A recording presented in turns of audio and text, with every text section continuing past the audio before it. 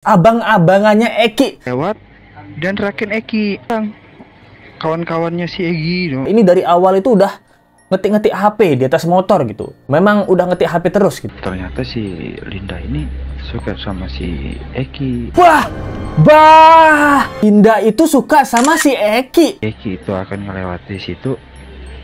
Itu sudah disetting, Mas. Sudah disetting sama si Linda ya. Anjir. Suka sama si Eki kan, kita bekerja sama aja berdua. Gua bakal sikat mereka berdua. Ya harus lo lakuin. Lu tuh tinggal kasih tahu di mana dan kapan mereka berduaan. Sisanya biar gua yang ngabisin mereka. Ya, saksi kunci baru lagi guys. Dia bilang dia lihat sendiri gimana kejadian Eki dan juga Vina dan ngasih tahu ternyata memang biang keroknya si Linda guys. Aduh, kalian harus denger. Hai, apa kabar? Kembali lagi di Let's Go. Apa kabar kalian semua? Kalian baik-baik aja. Kita masih update tentang kasus Vina guys ya. Nah, jadi ini ada cerita yang bener-bener shock banget nih. Kalau kalian mau nonton lengkapnya, kalian tonton aja di Jejak Backpacker ya. Dia baru upload kemarin. Itu durasinya kurang lebih 1 jaman. Nah, tapi yang Let's Go mau bahas di sini adalah Let's Go persingkat statement yang ada di Jejak Backpacker. Dia ketemu salah satu kunci temennya Eki guys, abang-abangannya Eki, dan dia ngeliat langsung di hari kejadian gimana disiksanya Vina dan juga Eki dengan orang yang namanya Egi. Dan dia juga ternyata kenal sama yang namanya Linda guys. Waduh, makanya Linda kabur. Oke, nggak usah banyak bacot lagi, kalian dengerin ini, kita dengerin bareng-bareng. Ini tega banget sih Linda, tega banget kamu Linda. Hubungan apa Mas Melmel dengan kedua korban, yaitu Vina dan Eki, juga Linda? Saya dari saksi yang ada di TKP terakhir, saya dengan adik Eki dan Vina itu memiliki hubungan yang sangat dekat ya, tapi di luar daripada geng motor, karena adik Eki itu seperti adik saya sendiri. Untuk Linda mas, itu saya dikenalkan oleh Eki dan Vina, karena pada malam kejadian itu si Eki nelpon saya bahwa mau menjemput adik Vina. Nah guys, jadi Abang Melmel ya. Jadi Abang Melmel ini diduga adalah saksi kunci dari kasus ini. Abang Melmel ini kenal deket abang-abangannya si Eki lah. Nah, abang-abangannya si Eki ini dia mau diajak pergi lah gitu. Jadi si Eki sama si Vina dan Linda pun ternyata kenal sama abang-abangannya si Eki ini yang namanya Bang Melmel ya. Vina, ketika Eki punya masalah dengan Vina, Eki cerita dengan saya, curhat. Begitupun dengan Vina. Jadi di sorenya itu Eki nelpon, Kang, ada kegiatan nggak nanti malam? Kalau nggak ada kegiatan, nih aku mau cerita nih, ada masalah dengan Egi, bisa nggak diselesaikan? Tapi saya nggak tahu mas itu masalah apa. Ya saya pikirkan biasalah anak-anak muda, paling nanti juga teguran lagi. Saya berpikir seperti itu kan. Oh ya sudah dek, nanti malam kita janjian di mana, saya bilang gitu kan. Ya udah, nanti Akang saya telepon lah. Oh, jadi Eki ini udah sempat nelpon si Abang Melmel ya, abang-abangannya dia ya. Bang, Kang gitu. Saya mau cerita nih, saya ada masalah sama Egi. Nah, berarti Egi ini nyata guys. Berarti Egi ini nyata ya gitu. Dari saksi ini ya, saksi yang diduga saksi kunci ya. Dia tuh mau cerita bahwa mungkin minta backupan ya. Jadi kayaknya si Egi sama si Eki ini sebelum ini udah sering bentrok gitu loh. Tapi makanya kayaknya si Eki ini perlu backupan abang-abangan lah gitu. Takutnya ada apa-apa di jalan kan. Nah, makanya dia pengen cerita mungkin ke abang-abangnya si Abang Melmel ini ya. Jadi nggak kita ini malam jalan? Kalau kamu mau jalan bawa Vina, ya bawa juga dong Linda. Masa Akang sendiri? Tuh guyonan saya kan mas. Oh iya sudah Kang, saya ini kan ketemu dengan si Eki ini. Akhirnya sudah ketemu, kita jemput si Vina dan Linda. Kita sempat jalan-jalan ini. Di alun-alun itu sempat jalan muter-muter. Jadi setelah kami mampir beli minuman itu, di situ Vina sempat gelisah tuh. Kang, biar Vina goncengan sama Kang aja lah pulangnya, biar si Linda sama Eki. Tapi mereka berdua kan berdebat, oh kenapa begitu, kan awalnya kita berdua kata. Nah itu terus saya bilang udah nggak usah ribut, sembarang aja yang mana mau ikut. Saya bilang begitu sama si adik Eki kan. Nah dalam itu ada beberapa motor tuh lewat gitu. Dia lewat dan rakin Eki. Nah si Eki ini ngomong, Kang, itu Kang kawan-kawannya si Egi dong gitu. Tapi saya kan nggak kenal sama si Egi yang mana posisinya saat itu. Jadi nggak apa-apa dek, kita lanjut aja. Wah itu si Linda ini memang dari awal itu memang sudah ngetik HP terus di atas motor, itu memang sudah ngetik HP terus, entah siapa yang dihubungin. Nah itu ya kita lanjut aja jalan ini. Si Mama bilang ajak dong Linda juga biar saya nggak krik-krik, biar mungkin ada double date lah gitu. Berarti si Vina sama si Linda ini kan sahabatan ya? Ngapain cuman si Linda doang yang diajak nih gitu, ceweknya ya? Berarti kan memang kan mereka sahabatan nih. Dia bilang juga pas di jalan tuh ketemu sama teman-temannya Egi gitu, teman-temannya Egi si preman tuh ya. Saksinya bilang tuh si Bang Melmel, Linda ini dari awal itu udah ngetik-ngetik HP di atas motor gitu. Memang udah ngetik HP terus gitu. Jadi tahun 2016 itu HP kan tuh nggak secanggih sekarang ya. Ya canggih tapi nggak terlalu canggih lah gitu. Jangan-jangan dia ngetik-ngetik sama si Egi nih. Makanya kawan-kawannya Egi bisa tahu keberadaannya si Egi ini. Setelah lanjut jalan ini, pas motor sudah lewat kan, yang tadi tuh saya bilang kawan-kawannya Egi sudah lewat itu, si Egi ngomong, ya nggak apa-apa dek, aman aja. Tuh kami lanjut. Akhirnya nih kami lanjut nih mas, jalan. Rencana schedule-nya kan memang masih mau jalan-jalan ya. Karena berhubung kami sudah jalan itu, kita tuh ngelewatin tongkrongan, kayak nggak salah itu tongkrongan anak motor. Cuma saya nggak tahu lah anak motor dari mana kan, karena kan saya di luar daripada geng motor.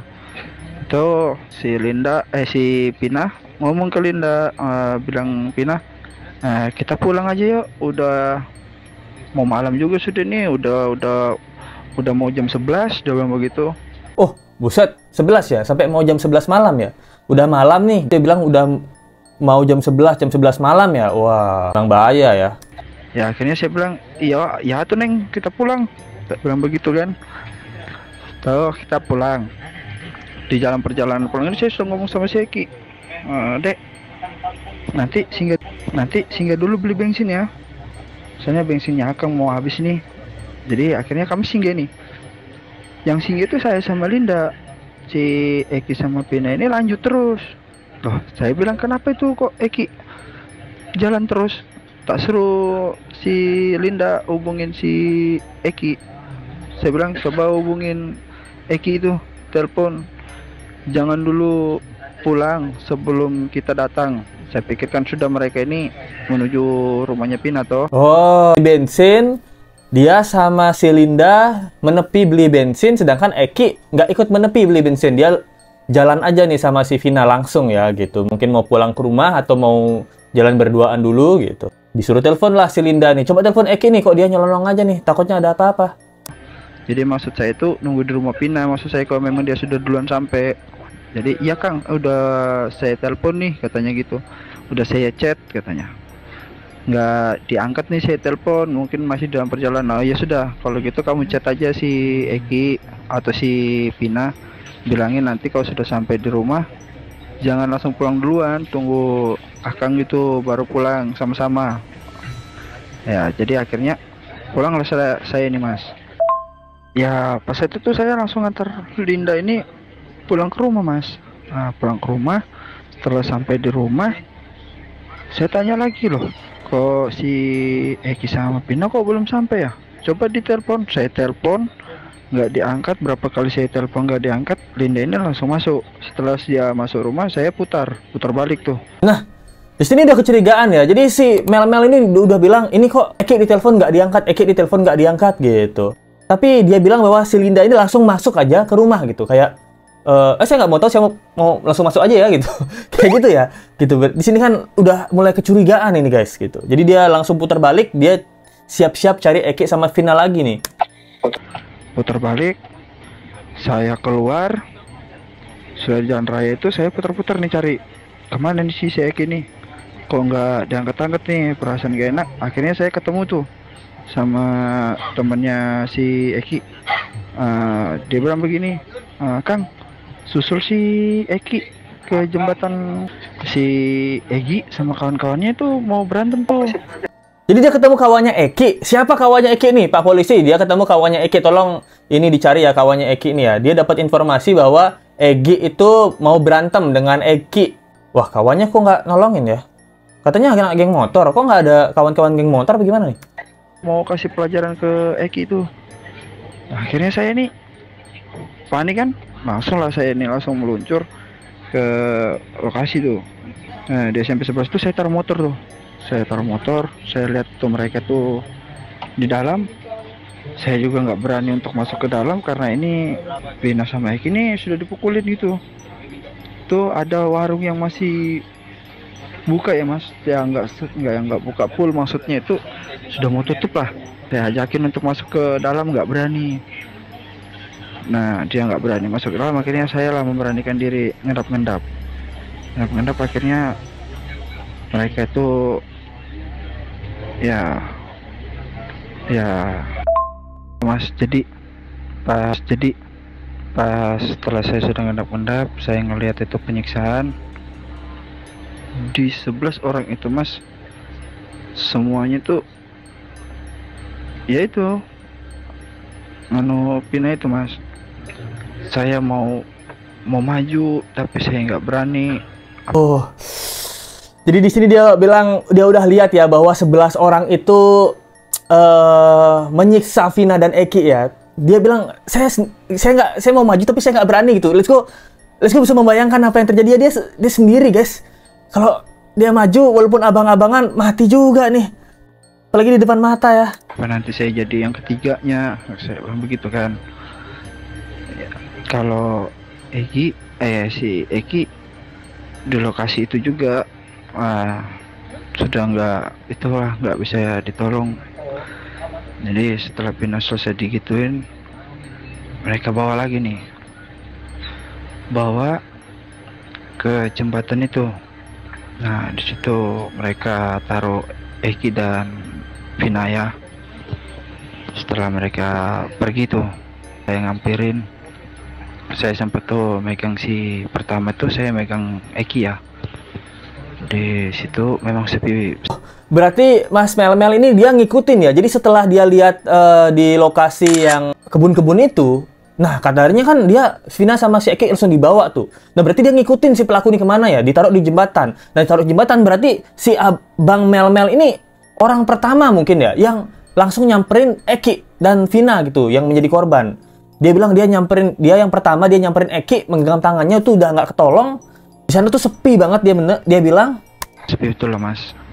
Akhirnya saya tuh megang Eki, saya periksa Eki, nggak ada, memang sudah pergerakan. Jadi saya pindah ke Vina. Vina ini kan sudah sebagian bawahnya kan. Jadi saya yang terakhir nutupin si Vina pakai baju TC itu. Jadi memang ternyata Vina itu memang diperkaos guys. Maksudnya dia bilang bagian bawahnya tuh udah mungkin udah nggak pakai bagian bawah ya. Jadi dia yang nutupin bagian bawah Vina itu dengan jaket geng motor namanya XTC ya gitu, dia bilang. Kasian banget Vina. Saya yang nutupin terakhir itu. Tuh Vina masih ngerespon saya tuh. Vina masih bernapas, masih ibaratnya membuka mata lah. Saya sempat bilang, maaf Neng, Akang terlambat datangnya. Ya cuma mengeluarkan air mata gitu ya mas.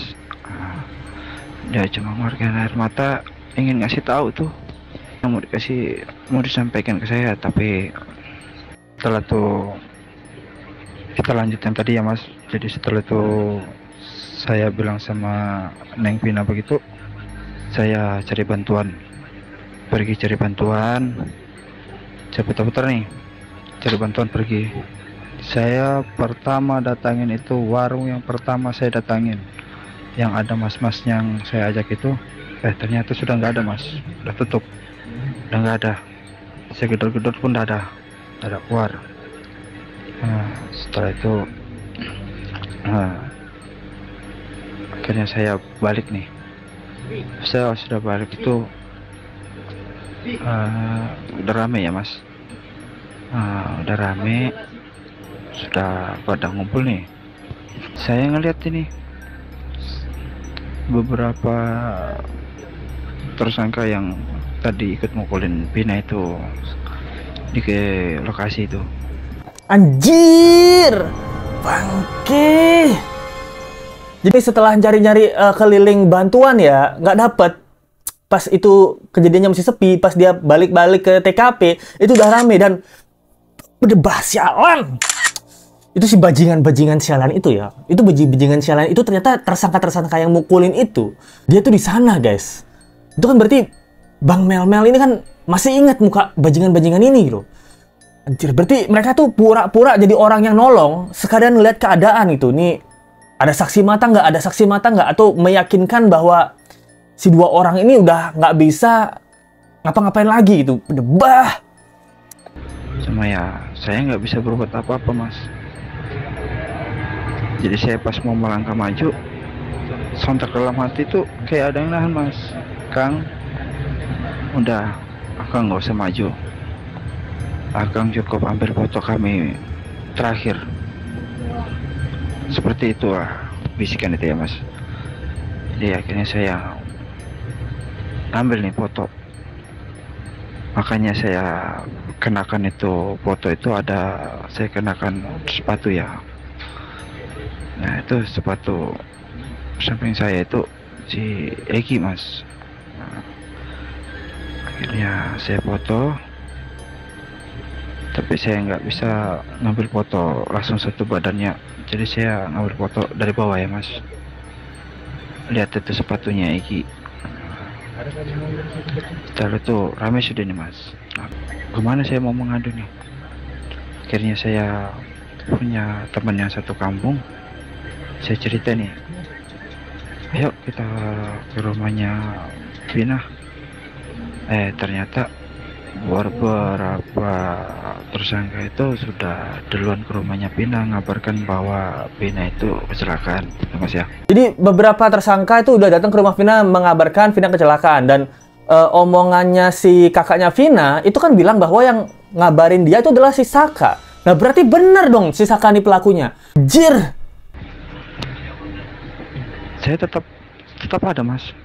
Cuma di kalangan itu nggak ada yang kenal saya sama sekali, karena memang saya pribadinya kenal sama Eki dan Vina aja. Vina itu disiksa habis-habisan itu.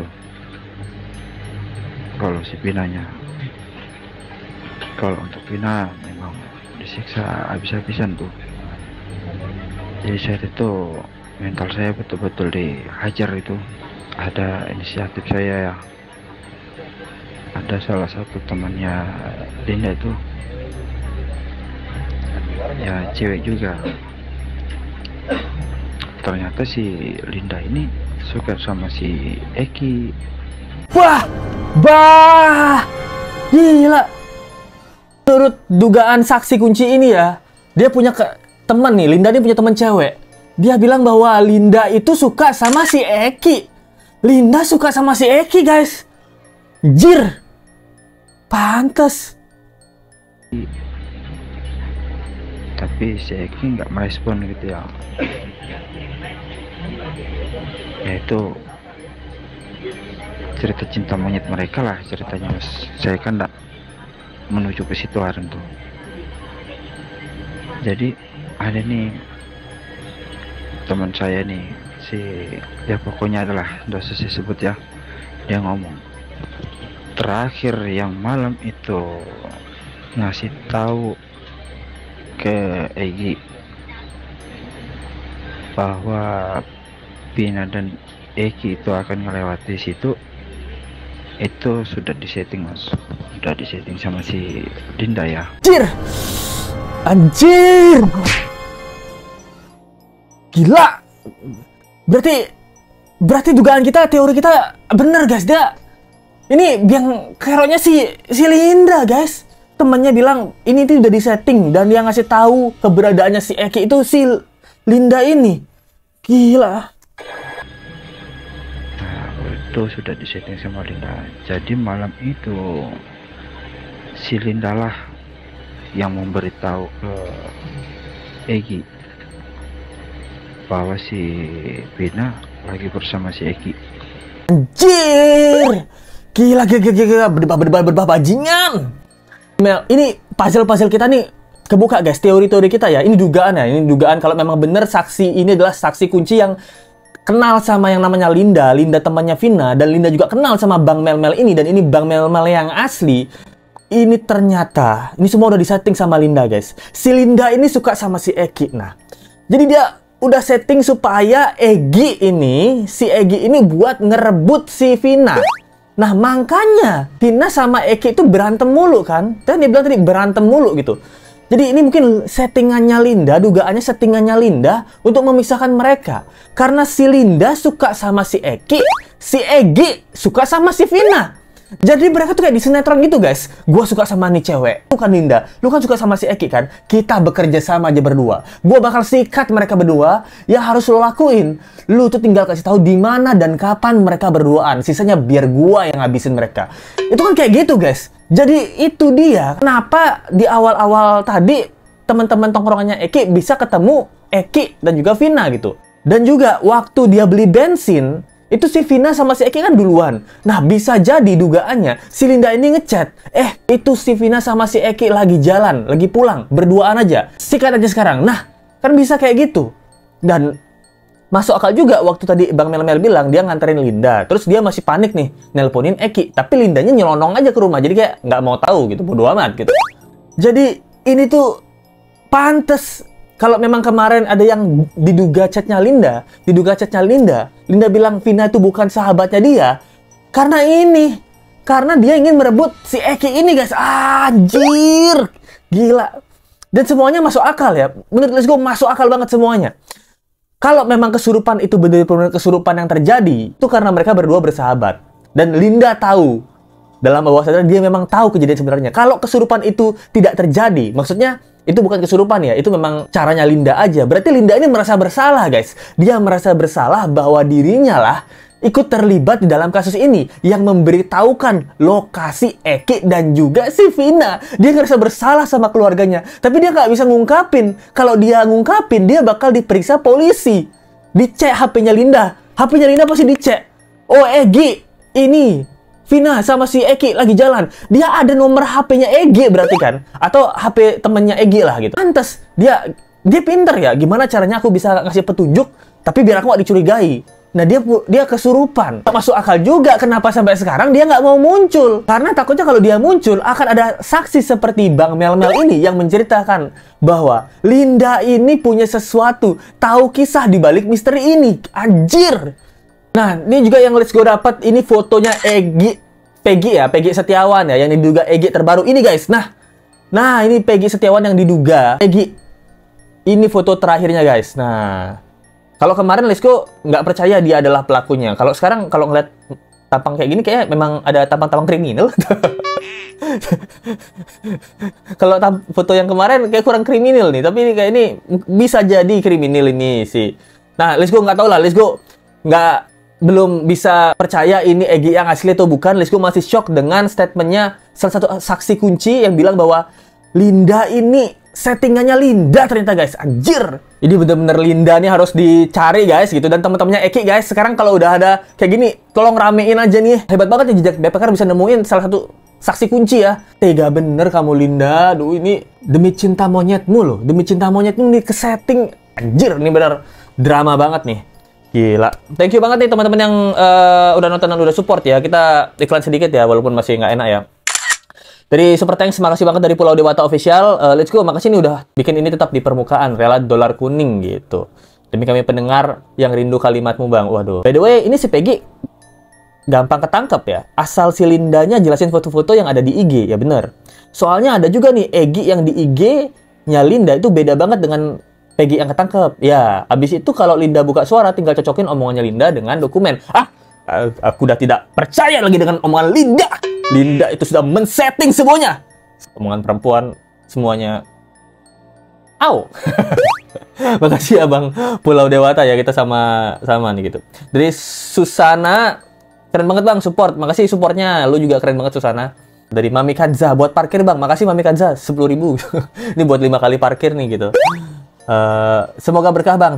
Salam dari Kuningan Jabar. Semoga berkah ya. S19YT gitu. Ariel White Horse. Gila. White Horse, karena juga namanya. Semangat konten, terus bang. Ichkewir, jos gados gitu.